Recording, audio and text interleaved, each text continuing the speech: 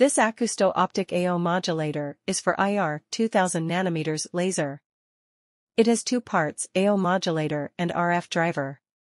You can see two coupled fiber connected to the AO modulator. One is for laser in, the other is for laser out. The following is its datasheet. Some of them can be customized according to customer requirements. For Acousto optic AO modulators, there are 5 important specs. 1. Wavelength. This one is 2000 nanometers, others may be 1550 nanometers, 1064 nanometers. 2. Frequency. It's 80 MHz for this AO modulator, others may be 40,100,200 and so on.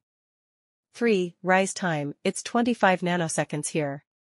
4. Peak optical power. 5. Average optical power.